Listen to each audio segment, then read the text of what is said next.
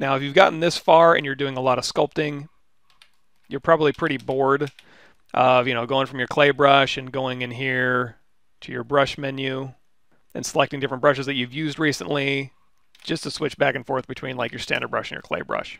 So what I'll do is, instead of, doing like BH or BTD for trim dynamic, I'll just assign hotkeys to them. So I can go H polish and then over to trim dynamic and then over to pinch very, very quickly. And let's go ahead and turn off lazy mouse for trim.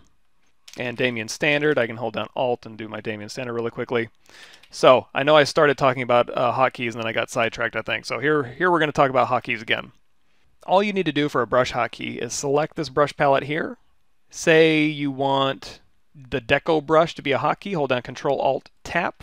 You're going to see in the upper left hand corner, press any key combination to assign a hotkey. Let's do Control Alt J for that one. And it's going to say custom hotkey assigned successfully. And now when you hover over deco brush, Alt Control J is your hotkey. So now I can go to my standard brush and then Alt Control J to select the deco brush. And now my deco brush is selected. And then I can switch back to my clay brush. Then I can switch back to my trim dynamic, my H polish, all that stuff. Now, just in case ZBrush crashes or something goes wrong, you go to Preferences, Hotkeys, and you can hit Store. And that'll store your hotkeys as you have them. And if you ever close ZBrush, it'll ask you, hey, do you want to store your hotkeys before you leave ZBrush? Hit yes, and you're good to go. If you ever want to see where your hotkeys are stored, go to See Users Public Documents ZBrush Data 2018, Z Startup Hotkeys. There's a startup hotkeys.txt. You're going to see in here, these are all of my hotkeys. And incidentally, if you ever want to download my interface or my custom hotkeys, you can go to my Gumroad page, go to the Intro to ZBrush files, or my QBrush page, go to the Intro to ZBrush files, and that's a free download, and that'll have all the Z Startup stuff you'll need in order to have all the same stuff that I'm using. And this also is applicable, hotkeys are applicable to Z Startup brushes, so if you've gone through that section already, for example, I have Alt-V assigned to Move Acu. It's a brush that I saved that was a variant of the Move brush with Acu Curve turned on over here in the Curve brush.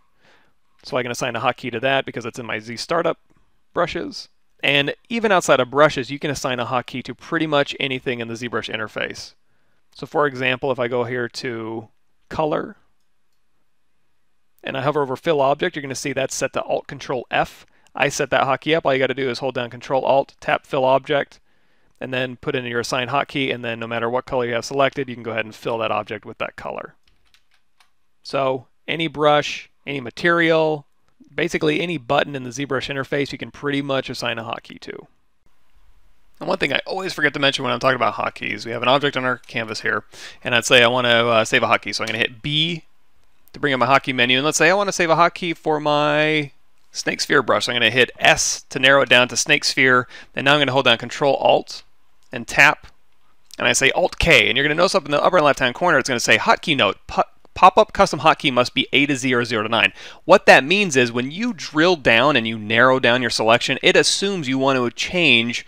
So to hit the snake sphere, if you go B, S, S, that selects snake sphere. If you drill down and you hold down Control Alt and tap, it thinks you're trying to change this S hotkey. So we can change this to like P if you want to, and now you're going to see it changes to P. So now we can go BSP, and that'll select our snake sphere. However, if you do want to select snake sphere from your menu without having to hit BS first, all you got to do, go to your brush menu, hold down Control Alt, don't drill down at all, Control Alt tap, assign this to Alt K, and now you can see hotkey assigned successfully. So now when we go out to another brush and then we do Alt K, we have snake sphere. Or if you want to, you can go in here, you can hit S to drill down, and then you can change this little orange value here by holding Control Alt tapping and then changing that. But in that case, like it'll tell you, it has to be 1 through 0 or A through Z.